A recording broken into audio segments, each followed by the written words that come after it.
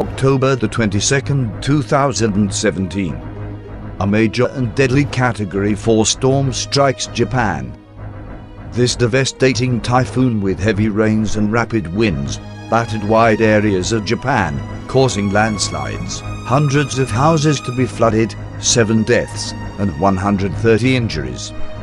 At least 80,000 households had to evacuate, and 500 airline flights were cancelled, affecting over 25,000 passengers. Many are said to be missing. The death toll is expected to rise. John 13:19. Now I tell you before it come, that when it is come to pass, ye may believe that I am he.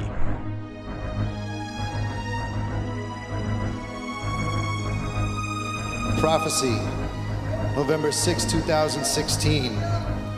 A major storm is seen upon the Japan region. It is wise for all to take precaution where possible.